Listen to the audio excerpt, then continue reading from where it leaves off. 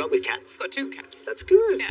So I need to make it obvious that I don't want to see him again, but I also need to leave politely, and the only thing that came to my head was I have to go home and feed my cats. Okay, well, I better get home and feed my cats. Sounds like a good idea. Because, you know, they need me. They do.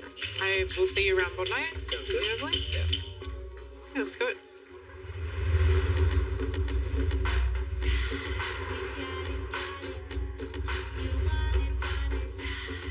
Terry, can you just shut that?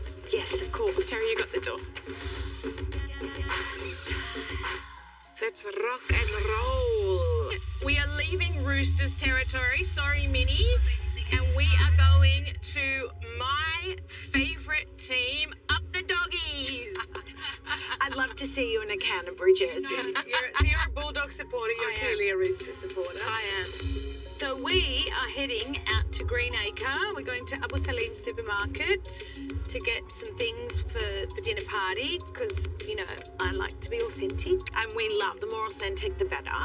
I'm a born entertainer. I love having people over. I love to cook for people, but I don't pay retail. You know, I'm Lebanese. I like a bargain. This is where you find all the amazing spices that you just can't find around here in the East. There's no Ras El Hanout in Double Bay. Or Sharab Al Hasram. Oh, I wish I loved to cook. For me, food brings everyone together. See, I love eating. I don't cook. I find it really tedious and a bit boring. I wonder if they take Amex. They're Lebanese. They're taking Amex. They're taking US dollars. They're taking Lebanese liras. They're taking whatever you're giving them. I always have a little stash of cash. Yeah. Tipping money. But you don't tip in Australia. Oh, yes. On a card you do. But you can give cash tips.